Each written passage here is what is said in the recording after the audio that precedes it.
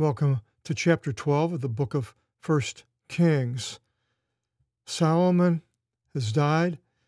The last chapter we went through that and how he changed towards the end of his life, became an idolater. Pretty sad.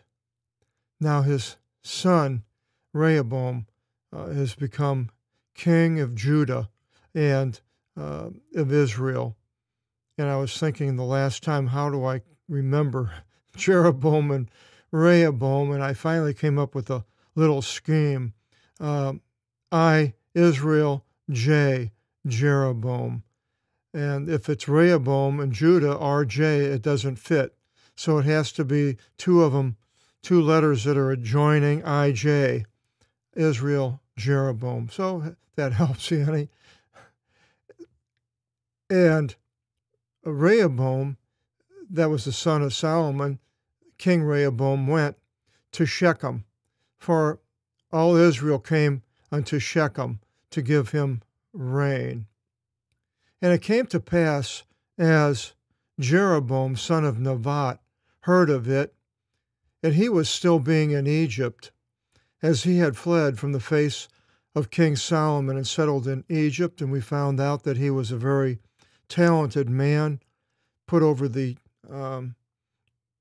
tribute coming in to to Solomon, and Solomon exiled him, wanted to kill him, get rid of him, saw him as a threat, and he went into Egypt. So then it says that they sent and called him. And Jeroboam, IJ, came, and all the people of Israel. That would be the northern people up in the north, more or less central north, everything above Judah, basically. And Judah would have been where Jerusalem was in south. And the people spoke to King Rehoboam, it's a Greek saying, well, your pater, father, paternal, hardened our neck yoke. And you now lighten from the hard servitude of your father, and from his heavy neck yoke of which he put upon us, and we will serve to you.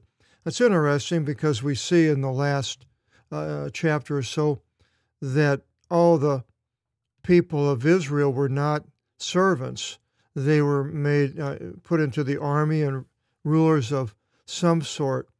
So now, but we see that even though it says that, they didn't necessarily think that. They thought this was a lot of hard work. So exactly who it was talking about earlier, maybe just certain head people, not the normal man, because here they're saying it was heavy, which he put on us. They had to serve all these people and with foods and being all sorts of things that they would have to do. And he said to them, go forth 3 days, emeron, trion, try, and return to me. And they went forth. And King Rehoboam reported to the presbyteros, the elders who were standing before Solomon, his father. So these were the elders. Presbyteros, we have the Presbyterian Church, ruled by elders, and while he was still living, saying, well, how do you counsel that I should answer to this people a word? And they spoke to him, saying, well, if in this day you will be a bondman to this people, and should serve them, and shall speak to them good words, then they will be to you bondmen all the days. Be gentle with them, and they will follow you. And he abandoned the counsel of the elders, which they advised him, and took up advice with the young men being brought up with him, standing before his face. Now, do all young men give bad advice and only old men give good advice? Well, no. We know that's not the case. But these men here, the elders, they had a lot of experience helps in deciding things. If you've experienced something that's very painful over and over again, and someone wants to do whatever that was, and you told them, no, it's very painful, you shouldn't do that, and yet they decide, well, it sounds good, then, we want to do that, and they don't take the advice, and they go after whatever they want, and basically the young men here were pressuring him to stand up against these people up north, giving him bad advice. But why? It continues here and it tells us, and he said to them, well, what do you advise? And what should I answer to this people, speaking to me, saying, lighten up the neck yoke which your father put upon us? And they spoke to him, the young men, having been brought up with him, and they said, thus you shall speak to this people, speaking to you, saying, your father oppressed our neck yoke, and you now lighten it from us. Thus you shall say to them, well, my thinness is thicker than the loin of my father. Well, the meaning of this is it's an insult. Whatever my father does, I'm going to do more. I am in control, basically, and it's using the male sex organs, one of them, and I don't think it's necessary for me to point out which one, but basically this is what it's referring to, a sort of a man talk. And now my father saddled you with a heavy neck yoke, and I will add unto your neck yoke. My father corrected you with whips, but I will correct you with scorpions. I'm going to make it worse. And Jeroboam came, that was from Israel, and all Israel to King Rehoboam on the third day, as the king spoke to them, saying, return to me the third day. And the king, Rehoboam, answered to the people hard. And Rehoboam abandoned the counsel of the elders which they advised him. And he spoke to them according to the counsel of the young men, saying, my father oppressed your neck yoke, and I shall add to your neck yoke. My father corrected you with whips, and I will correct you with scorpions. And the king did not hear the people, for it was a conversion by the Lord, so that his word should stand, which he spoke by the hand of Ahijah the Shilonite over Jeroboam, son of Nebat, how he was going to take 10 tribes and give them to the northern kingdom with King Jeroboam.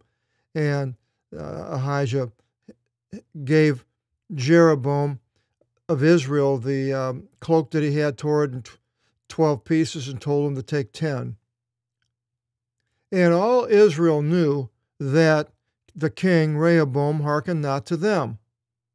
And the people answered to the king, saying, oh, what's our portion with David? And there is not an inheritance to us with the son of Jesse. Run, O Israel, to your tents. Now, graze your own house, David. And Israel went forth to his tents up north. And the sons of Israel, dwelling in the cities of Judah, gave rein to Rehoboam over them. And King Rehoboam sent Adoram, the one for collecting the tribute. And earlier, remember, it was Jeroboam that was collecting the tribute, and for Solomon. And all Israel stoned him with stones, and he died. And King Rehoboam, people don't like tax collectors. And King Rehoboam anticipated by ascending upon the chariot to flee into Jerusalem. He thought something might happen. And Israel annulled allegiance with the house of David until this day, whichever day it is written. And it came to pass, as all Israel, the northern part, heard that Jeroboam returned from out of Egypt, that they sent and called him to the congregation. So now it's going back a little bit before this previous episode. And they gave him reign over Israel. And this is after the episode. And there was not one following after the house of David, except the chiefdom of Judah and Benjamin only. Mono only. It's a transliteration. And Rehoboam entered into Jerusalem, came back, and he held an assembly. Now you can add that to your English derivatives book. It's a verb for ecclesia, the assembly. Ex ecclesiastai. He held an assembly of all the synagoguein. Now we have both of them, the ecclesia, the assembly, and the congregation. Interesting how they're almost synonymous. But the assembling is coming together. The congregation would have already been assembled. It's a congregation of people. And it's sort of a more formal entity than an assembly in the Old Testament. The New Testament, the assembly, becomes more formal than the synagoguein, which is tied to the Jews. I tell myself not to call them Jews because today they're really not. They're Israelites. They are been cursed by God over the thousands of years. They've rejected Jesus. They rejected the things of God. They're not truly Jews. And this is not something I'm coming up with. It's what Paul says. And he entered Jerusalem and held an assembly of Judah and Benjamin, 120,000 young men for making war, to wage war against the house of Israel, to go up north and to return the kingdom of Rehoboam, son of Solomon. So he gets these people together, talking, all warriors ready to go. Let's go after them. And there came to pass the word of the Lord to Shemaiah, anthropology, a derivative of God, saying, speak to Rehoboam, son of Solomon, king of Judah, and to all the house of Judah and Benjamin, and to the rest of the people, saying, thus says Kyrios, you shall not ascend nor wage war with your brethren of the sons of Israel. Polemics, war of words. Let each return to his house, for from me this thing has taken place. And they hearkened to the word of the Lord, and ceased to go against the saying of the Lord. And Jeroboam up north, Israel, Jeroboam built Shechem and Mount Ephraim, which is not too far north of Jerusalem, and he dwelt in it. And he went forth from there and built Penuel. And Jeroboam said in his cardiac, his heart, behold now, the kingdom shall return to the house of David. If this people should ascend to offer a sacrifice in the house of the Lord in Jerusalem, then the heart of the people shall turn towards their master, to Rehoboam, the king of Judah, because he's in Jerusalem, and they'll kill me. And the king consulted, thought about it, and he made 2 heifers of gold, like cows.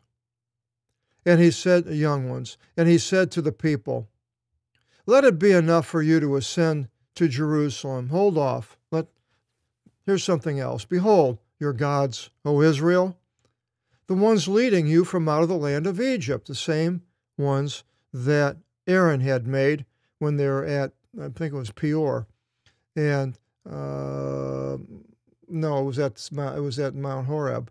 And then Moses came down and saw it, and Aaron had made these. There were calves here. These are heifers, and they're bigger than a calf, but same thing. And he put the one in Bethel, which is down south of Israel, at that part of Israel, not Judah, and the other part he put in Dan, way up north by Lebanon. And this account came to pass for sin. And the people went after the one into Dan, the one up north, and he made houses upon the high places, and he appointed priests from any part from out of the people who were not from out of the sons of Levi. Made up his own priesthood, his own gods, everything. And Jeroboam made a holiday feast in the 8th month, on the 15th day of the month, according to the holiday in Judah. So the people wouldn't miss going down to Jerusalem. They could go to these other places. And he ascended unto the altar which he made in Bethel, to sacrifice to the heifers which he made. And he placed in Bethel the priests of the high places which he made, or he appointed, I should be better. And he, Jeroboam, ascended unto the altar which he made in the 15th day in the 8th month, in the holiday which he shaped out of his own heart. And he made the holiday for the sons of Israel, and ascended unto the altar to sacrifice upon it, apparently himself. Now, interesting story what happens next about this man of God. And to find out about this man of God and what happens to him, we'll have to join us again next video seminar. Until then, and God bless.